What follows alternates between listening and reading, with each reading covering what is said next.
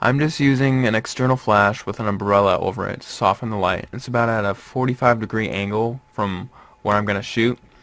And my camera is on a sturdy tripod and it's on manual mode. What we're going to do is we're going to cut the banana on a plate, place a shish kebab stick into the banana. Then I just held it in place and took one photo of myself holding the banana on top of the plate with a shish kebab stick in it. And then I took another photo with no banana at all, because we're gonna combine the two in Photoshop later. But here's the final result. And now you can also do this with oranges and apples and any sort of fruit you want to. And this was the final result. You can also use toothpicks, so apples work very well. And then here it is when I removed all the toothpicks. So what we got to do is, like usual, create the layer mask, select it, and grab a brush and start erasing that shish kebab stick. So let's just go in here, erase that stick. So what we're going to do is select the regular layer, not the layer mask, but the regular layer, and then grab the clone stamp tool.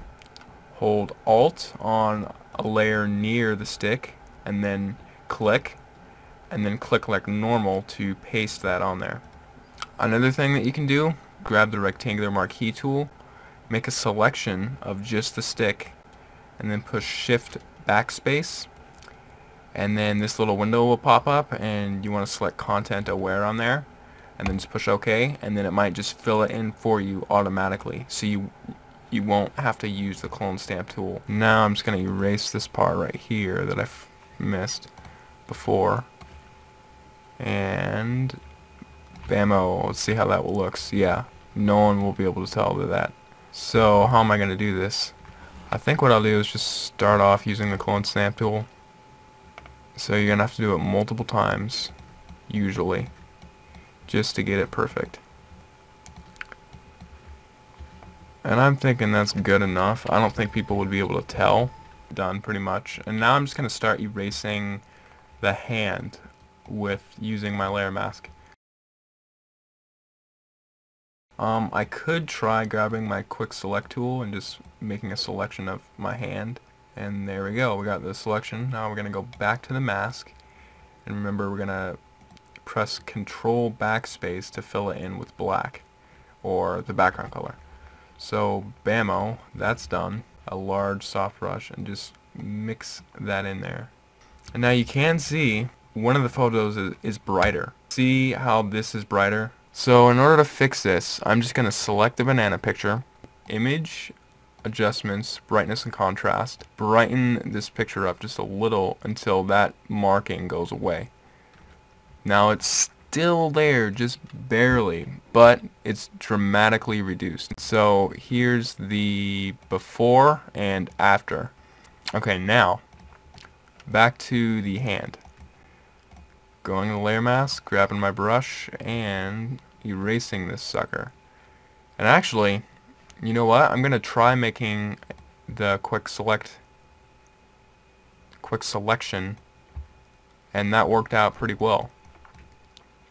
So now I'm just gonna fill that in with black on the layer mask, and bammo, done. Now I'm gonna get rid of those little edges that it missed. You shall see the final piece in a momentito. Some final touch-ups here. I'm gonna grab the ruler tool and I'm just gonna make a line from here to here. I'm just going to trace over that countertop line that was right there. And then I'm going to go up here and click straighten, and that is going to straighten the image perfectly. Now what else could we do to this picture? Let me click auto contrast. That just made it a little brighter. And let me try experimenting with auto color and auto tone. Sometimes it gives you a cool result, like that looks pretty decent right there, but other times it's not the best. but I do think the auto tone does make it look better. Because like before, it looks like it has this kind of yellow, orangish, reddish hue, just kind of covering the entire picture. But when you click auto tone, that goes away and it fills the color with the true color of what it should be.